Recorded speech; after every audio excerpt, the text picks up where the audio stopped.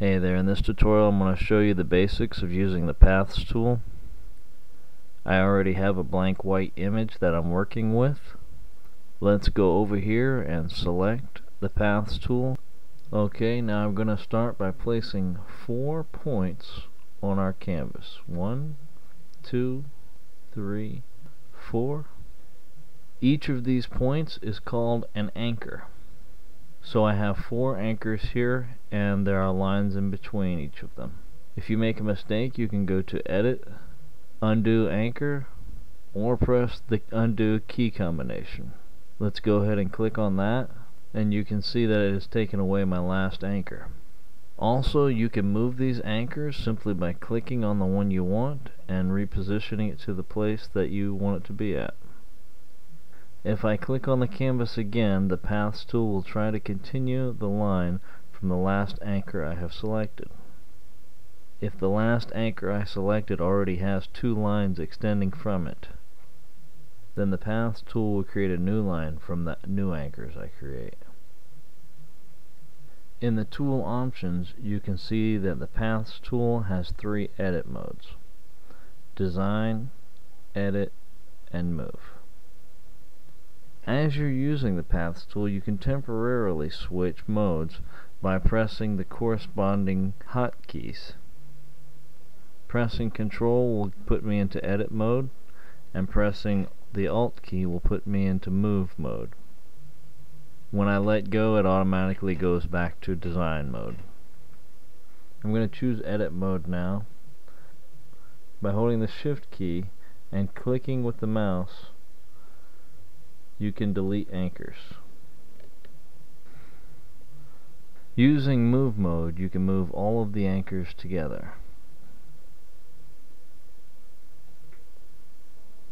Now, I've already shown you in Design mode that you can move a single anchor to a different position.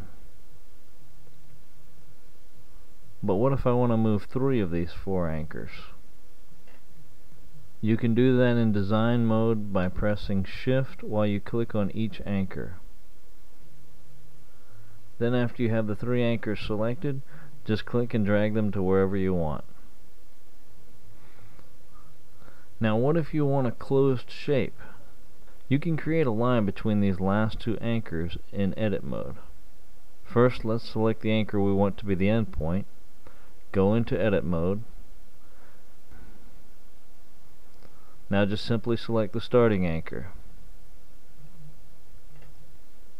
When you're in editing mode, you can also create new anchors in between anchors on a line.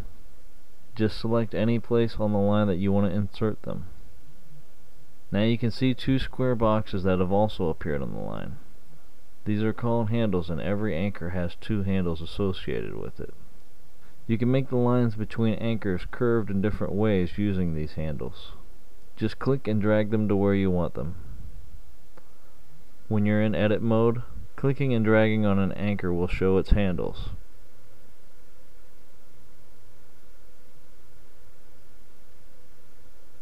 In the Paths tool options, we also have Polygonal.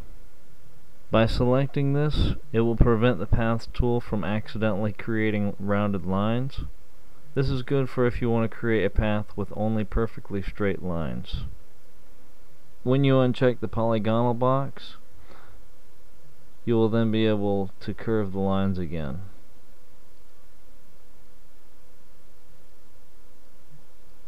One last and very often used option of the Paths tool is to create a selection from the path.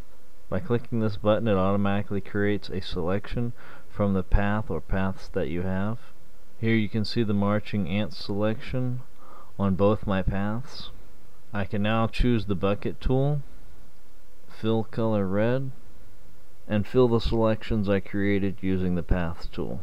With these, you can do all the things that you'd normally do with these selections: cut, copy, and paste them into another image, or do some editing on these areas alone. And that's the basics of using the Paths tool. I hope you enjoyed this tutorial.